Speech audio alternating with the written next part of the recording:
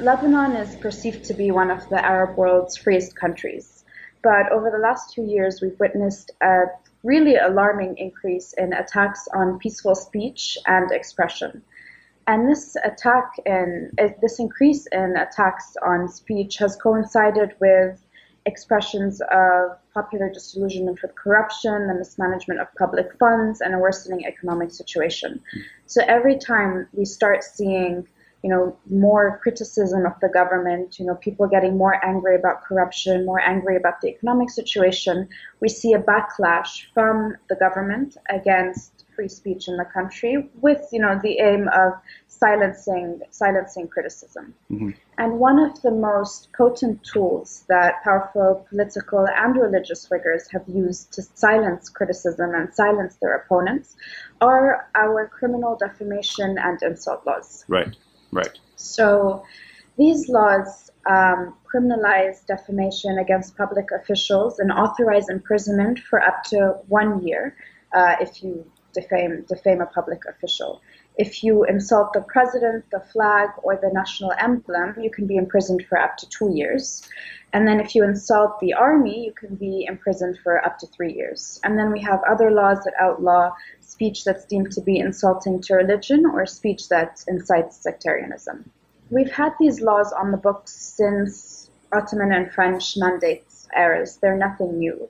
Yeah. But what's new is the extent to which political figures, the public prosecutor, religious institutions are resorting to these laws in order to target people who are criticizing them. One of the most telling numbers on the rate at which these prosecutions are increasing are numbers that we obtained from the Cybercrimes Bureau in Lebanon. So the Cybercrimes Bureau is a unit within the Internal Security Forces, the ISF, and it's specialized in combating cybercrime and enhancing online security. However, in recent years, much of their work has centered around investigating defamation and insult cases on social media. And the numbers that we got from them were really incredibly alarming. For the past few years, we've been hearing, 10, 20, up to 50 cases per year of journalists and activists be summoned in for investigation over their social media posts. But the numbers that we got from the Cybercrimes Bureau showed that the problem was actually much bigger than we had previously anticipated. So they told us, their numbers, that between 2015 and May of 2019, they investigated 3,599 cases relating to defamation, libel, and slander. Sorry, what were the dates again? What was the time frame? Between January 2015 and May 2019. Over 3,000? 3,599 cases. And if that number isn't alarming enough, the rate of increase is really quite alarming. So in 2015, the Bureau investigated 341 such cases. The year after that, 755. The year after that, 800. And in 2018, a whopping 1,451 defamation cases. Wow. So between 2015 and 2018, we saw a 325% increase in the number of investigations relating to defamation and insult. And this is before the protests began in October last year. So this is just an increase despite the recent sort of expression.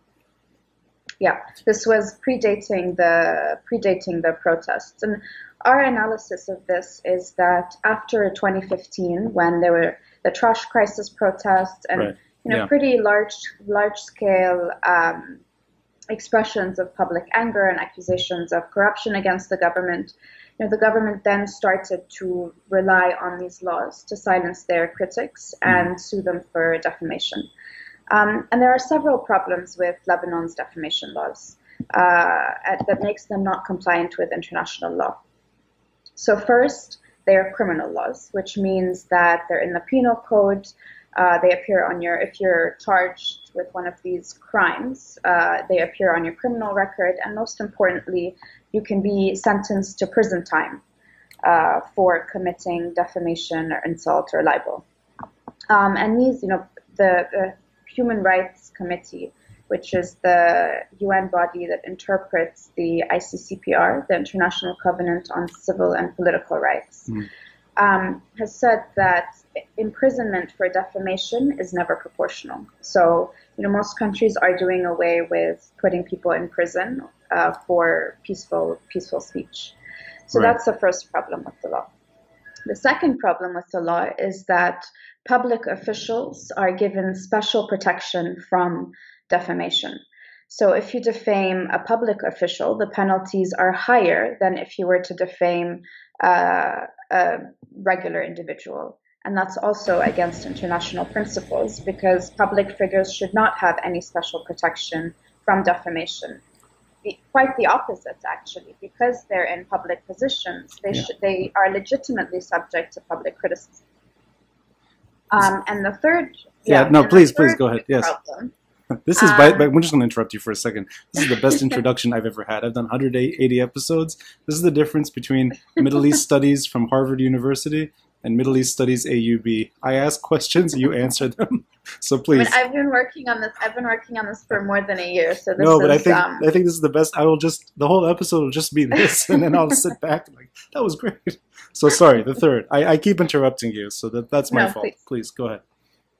So the third problem with Lebanon's defamation laws is that truth is not always a defense. So even if what I say about you is true, I can be sentenced, I can still be found guilty and sentenced to prison time. Right. And that's also quite alarming. And the fourth problem with Lebanon's criminal defamation laws, and I'll stop at the fourth problem.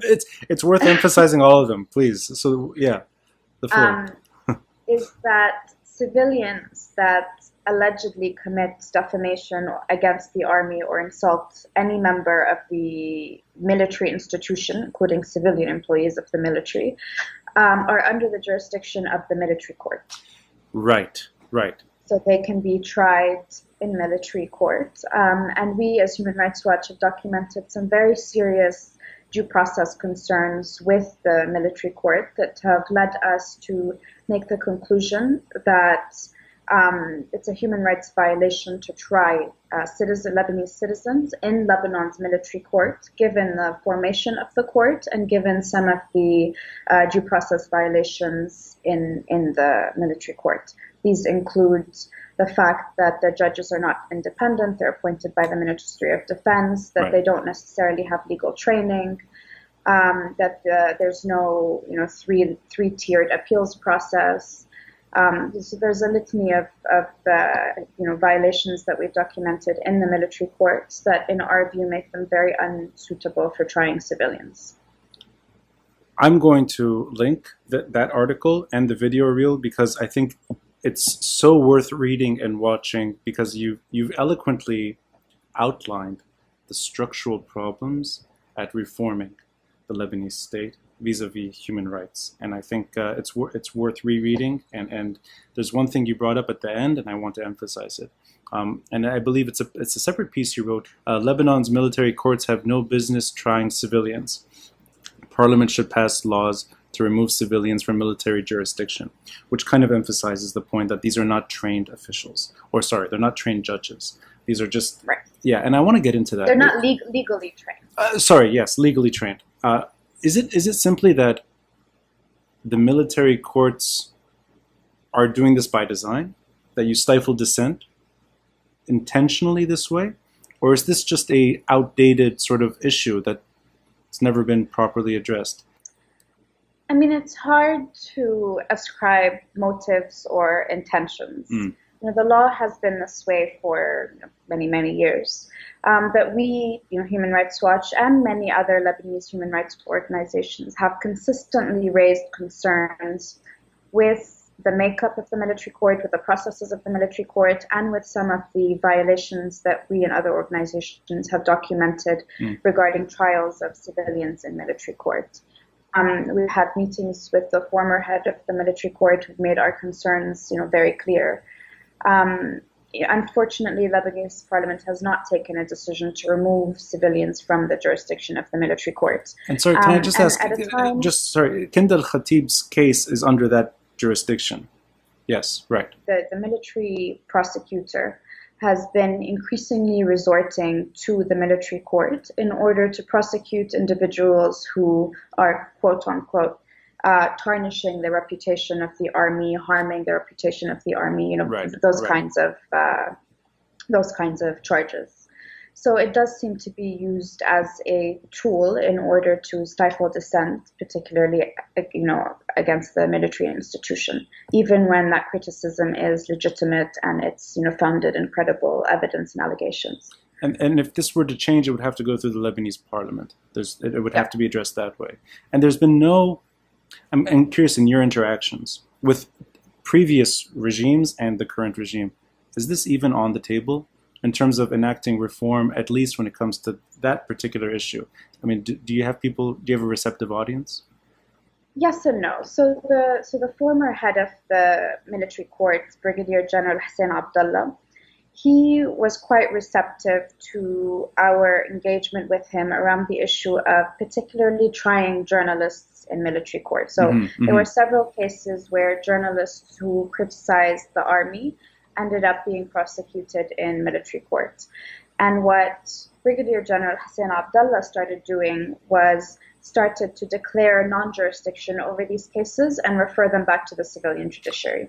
Right. Okay. But that was something that he took on his own initiative, right, rather than the law says that you should do that. That was a personal decision that he made to save himself the trouble of being criticized by the media for trying civilians and journalists in particular in military court. He decided to just do away with the hassle and declare non-jurisdiction and refer the cases to the civilian judiciary. So that's really out of his own personal initiative. Otherwise, it wouldn't have happened. Right, yeah. And it's because he had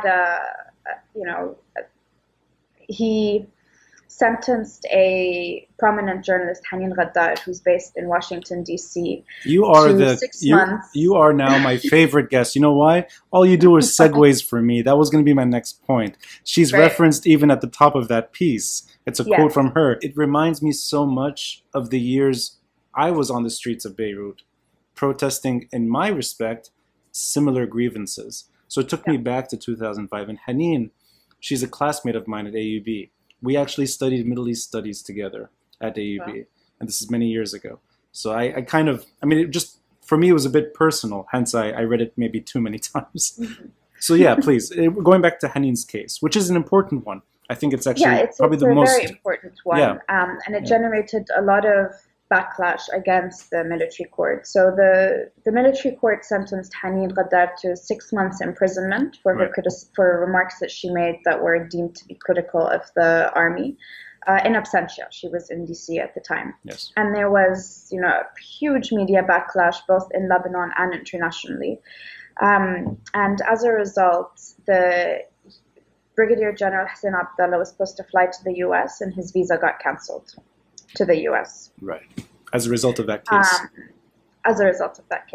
And so after that, he made the decision to, as he said to me, avoid this headache and just start referring these cases to the civilian judiciary.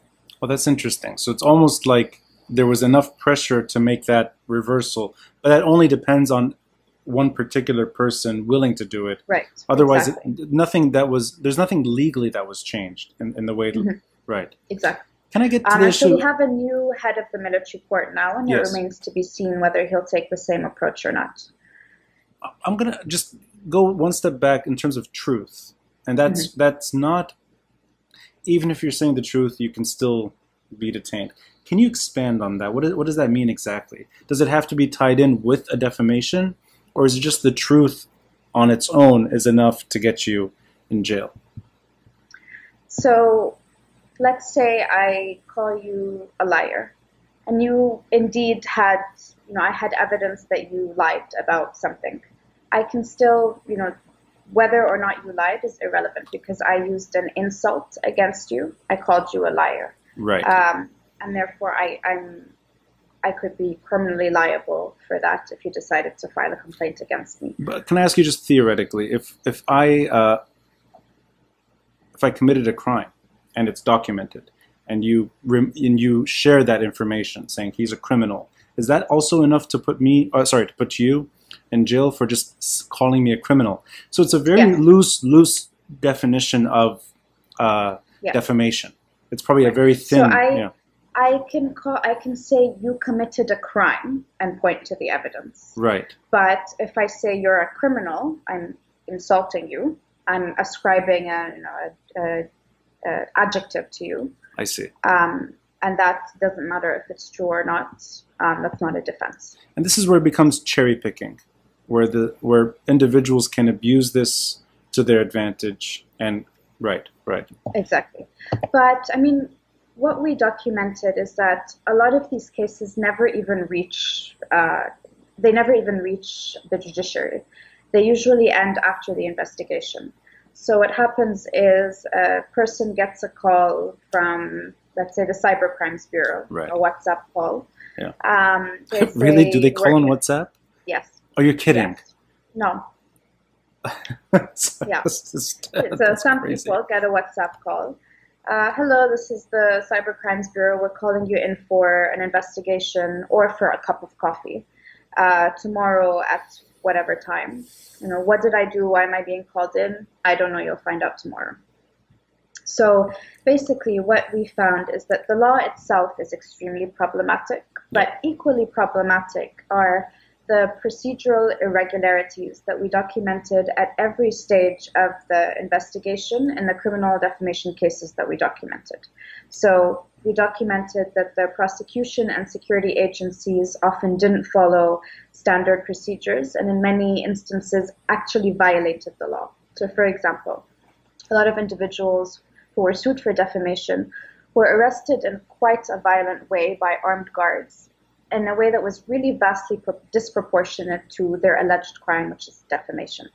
So, one example that really always comes to my mind is the arrest of Hazem Al-Amin. He's the co-founder and editor-in-chief of Daraj. Yes. And he was accused, some person filed a defamation complaint against him. So one day, 10 armed police officers from the internal security forces storm his offices and arrest him. And they are in military formation, they're fully armed, and they're going to arrest a journalist. So Al-Amin said, Hazem told us, the way that they were driving in the street then, the sirens and the convoy, you'd think that they caught Abu Bakr al-Baghdadi, not a journalist. And then we also documented interrogators using tactics that were physically or psychologically violent during the interrogations. So people were insulted, people were humiliated, they made fun of the way that people looked, they threatened to use personal information against some people, so that there was a lot of abuse in the interrogation itself. Yeah. And on several occasions, the defendants told us that the interrogators violated their privacy and looked through their phones and their WhatsApp conversations and their social media accounts, even without a judicial order to do so. And that's illegal. And they used the defamation sort of terminology there. They said you were right. Yeah, and even though, it's a public post that you're accused of defamation in, there's really no need for a lengthy investigation and looking through other social media accounts and other posts. That to me seems just like an excuse to invade somebody's privacy rather than a legitimate aim of a defamation investigation. Sure. By definition, if you committed defamation, you said something in a public forum. So there shouldn't be a need to go through somebody's social media accounts and go through their phones to investigate a crime that by its nature is public. From your experience, are they just simply looking at Instagram posts and tweets? Is that kind of the sophistication involved? That they just sort of... Because I'm curious, that's such a severe uptick in cases. We're talking thousands over a very, very short period of time. And I'm assuming they're all just sort of either tweets or retweets or very simple posts that suddenly you're getting a WhatsApp call as a result of that. Is it that they just sort of monitor these platforms and look, or are they being reported? Yeah. How does it work? So we did try to investigate to see if there was any evidence of surveillance being used to track these people. And we didn't find any evidence of that. In the cases that we documented, it was usually the aggrieved person, so the person who thinks that they were defamed, filing a complaint with the public prosecution against the person who allegedly defamed them. I see.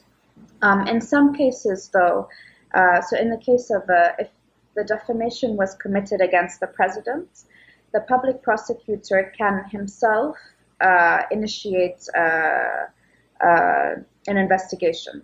So the president doesn't have to complain or file a complaint. The public prosecutor can himself initiate a complaint as a matter of public interest. And that's the order that we saw a few days ago from the public prosecutor. So the public prosecutor took it upon himself to issue an order telling a security agency to investigate all social media posts that insult the president. And he could do this because our laws say that if the insult or defamation was committed against the president doesn't have to file a personal complaint. It can be initiated as a matter of public interest. And that's, I mean, quite bad and not compliant with international standards. And I don't mean to be facetious here. I actually am really asking this honestly. Is it a matter of arresting 1 million people? I mean, there's so many. I'm going to just give you a silly example. Michel Chamoun's video rant on Instagram, his rage at the collapse of Lebanon. And despite it being deleted from his side, it's been shared by thousands, if not more, and people are still able to look at it online. So what do? Do you chase down everyone who's retweeted or reposted that video? Or is it really just a maybe sloppy form of intimidation, hoping that this creates enough fear that people will stop doing this? I think it's the latter. So there's no way that they have the capabilities or I think the will to go after every single person who's shared the tweet. But by creating an environment where people are constantly afraid that what they say may put them, in a security agency for investigation, that itself creates a chilling effect on free speech in the country. Right. So, I mean, I've started thinking twice before posting something. Usually I try to post anything that I would have posted anyway, but the recent, very sharp increase in the number of summons and prosecutions for social media posts does make any reasonable person think twice. And that's why it's so dangerous. And that's what we tried to say in our report, that yes, actually the number of people who have gone to prison for defamation is quite low, but that's sort of irrelevant. There's a climate of intimidation and fear that doesn't need to be taken to the courts. Just by randomly calling in people for investigation, you don't know what tweets could land you in a prison cell. You don't know what's okay and what's not okay. You don't, what's okay today might not be okay tomorrow. Sure. This kind of arbitrary nature of the prosecution is also in itself creating a climate of intimidation. So Lebanon can still get away with being one of the freest countries in the Arab world because we don't jail our dissidents. But they're doing, they're silencing people before they even get to that place. And after these investigations where we've documented, people stay for 8 hours, sometimes overnight. Right. They're usually forced to sign pledges saying that they're going to remove a post or pledge not to insult so-and-so person in the future. I mean, those pledges are also quite problematic because here you're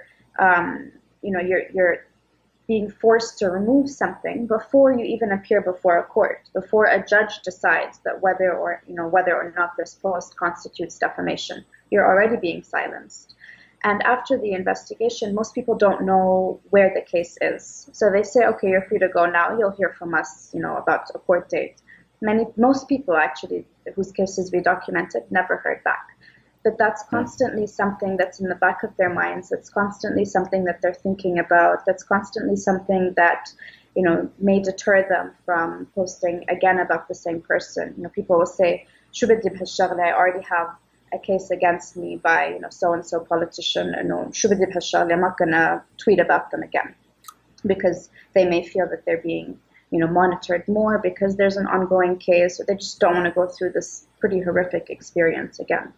So you become, even if you don't feel it, you start self-censoring. You start, one person told us, I used to just post without thinking. Now I don't think 5 times, I don't think 10 times, I think 1,000,000 times before I post something that could be interpreted as being insulting or offensive to public figures. And that's, stifling very necessary public debate that we need in Lebanon, particularly at this very critical juncture when the economy is falling apart, the social fabric of society is falling apart, and we're not seeing any real leadership to get us out of this crisis. And quite the opposite. We're just seeing parties fighting amongst themselves to divide what remains of the spoils. It's a very bleak assessment of where we are. But it's an honest sort of take, and I'm glad that you even said yourself that at times you may hesitate at posting something, not because you don't want to, but because you don't want to. It is not just a simple phone call or a WhatsApp call. It's proper intimidation that you're being watched, and I think at the same time, and maybe you may agree or disagree, I don't know, that the ability for a number of people to show up very quickly and defend somebody like Michel Chamon and block a highway and even sort of demand that individual's release, putting pressure, may be the only salvageable sort of thing we have left, that people are engaged to the point that they're not retweeting or sharing only, that they're actually trying to get him out. But that can only happen, maybe that cannot be repeated too much before people literally start staying away from the scene. That people get tired, their patience runs course. But I think that's the only thing that sort of stands in the way of complete sort of intimidation. As long as there's that politics of fear, I think it's being chipped at gradually, but at the same time, it's almost like it's glued back together by the regime when needed. Yeah. And that's a good thing, the good phenomenon that we've started seeing since October 17. Yeah. So before October 17, loads of journalists and activists would go to a security agency for interrogation, spend several hours there and leave, and nobody would know or care because it just wasn't, a very public issue. Right. Yeah. But after October 17, we have started seeing calls by activists and other individuals to protest in front of the security agency where the person who's being investigated is being held.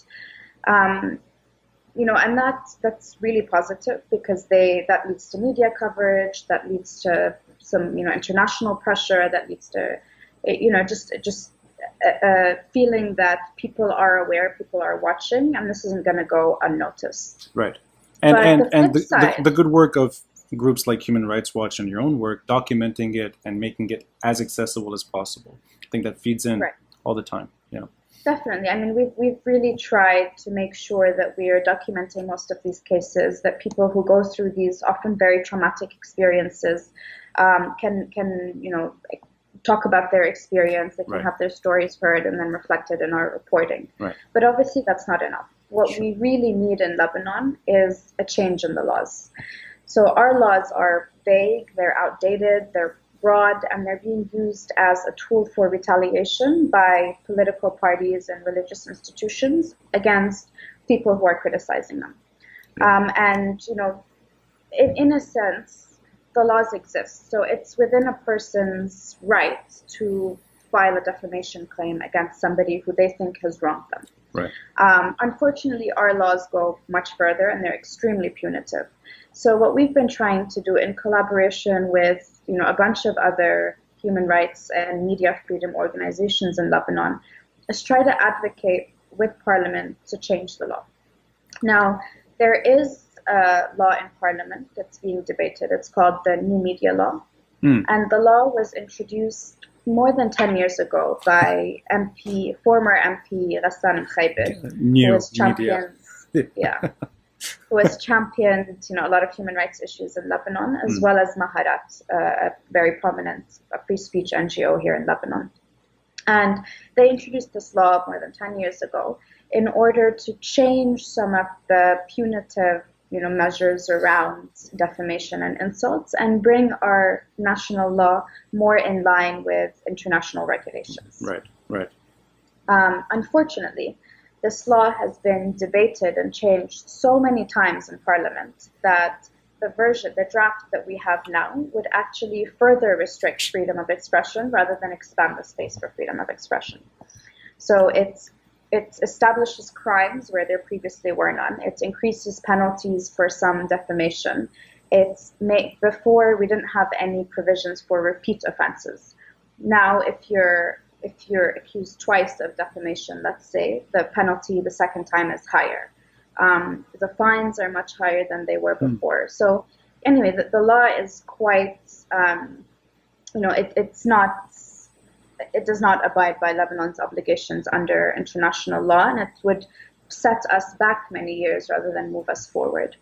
So as a group of NGOs, we're trying to advocate with the parliamentary committee where the law is currently being debated to try to change the very problematic provisions of the law and bring it more in line with international standards. But unfortunately, and this is reflective of the way that the government works with civil society, Parliament has not been very transparent with us at all. I mean, the method of interaction is not transparent, and it's not based on a meaningful consultation or partnership with civil society. As an example of the lack of transparency, we've been asking for the latest draft of this law that's currently being debated, a law that will affect the entire media sector, and it's not been shared with us. We obtained a leaked version in April 2019, so more than a year ago, and it was a leaked version. It wasn't officially given to us by a parliamentarian. Yet, we were asked by Parliament as civil society to comment on the law. And they said, well, you don't need to see the law, you can just give us broad principles. And then they gave us only 4 days to comment. So really, it's just a tick box exercise rather than a genuine attempt at consulting civil society about this law. And they don't show you the law. It's really just we haven't seen it. You've never seen it. So I mean, we've seen the leaked version from last year. Right. I don't think it's been amended too much, but it was a leaked version. It wasn't given. We didn't have an official copy that was given to us by Parliament, and it might have changed since then, but we don't know because they're refusing to share the latest version with us. And this raises, a lot of concerns about access to information in Lebanon. So we have this access to information law that was passed in 2017, but it's not being applied. It's, the law was passed without setting the resources within each state institution to be able to provide the information that's requested. So a lot of information is not in digital format, so it's literally impossible to get this information. Yet they passed this law because the international community needed to see that we had an access to information law.